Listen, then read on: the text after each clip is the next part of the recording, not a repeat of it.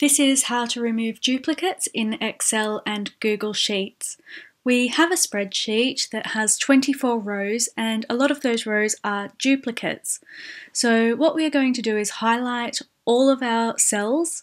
We are going to go to Data and find Remove Duplicates.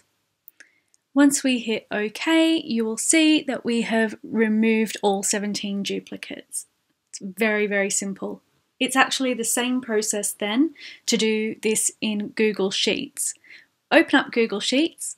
We have a column here that has multiple duplicates. So we are going to select this column. Then we are going to select Data and scroll down until we find Remove Duplicates. Once again, we remove and you can see that all of those duplicates have been removed. If you would like to see more Executive Assistant how-to tutorials and content, then please do subscribe, hit the like button, and of course follow EA How To on LinkedIn.